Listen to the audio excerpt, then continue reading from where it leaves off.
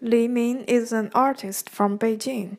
It is his first time visit to New York with his works named Striking in the Shadow. He discussed his own interpretation and expectations of his works.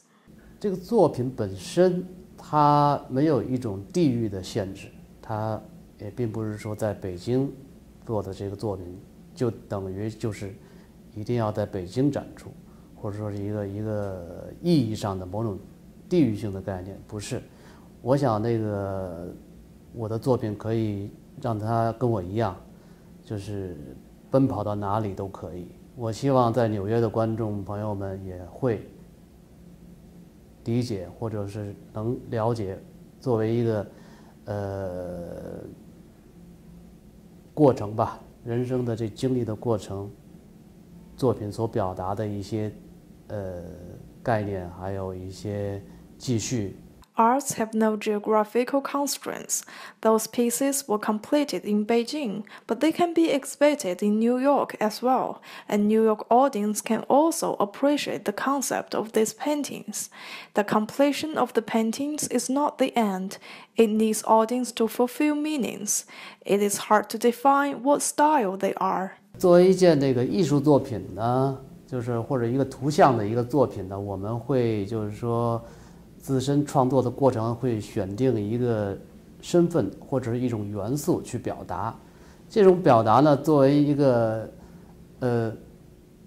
完整的自我一个个体，就是说从哲学意义上来讲，它是一个本我的状态，这样出来的表达出来的东西更加真实，才是自己的。所以，就是为什么要用一个裸奔的一个状态去。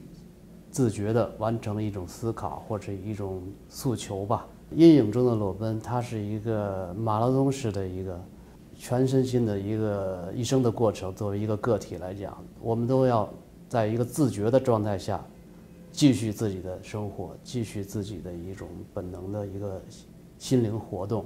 这个是谁也无法阻止的。所以我选择了一种，我永远会在阴影下奔跑。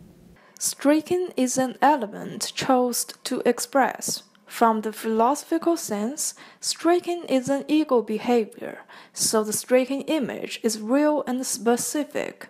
这个作品它又有一些这个图像的行为记录的痕迹在里面，所以说它不仅仅是一张这个读幅画的一种状态，它有一个奔跑的过程。这个过程呢本身让观众来。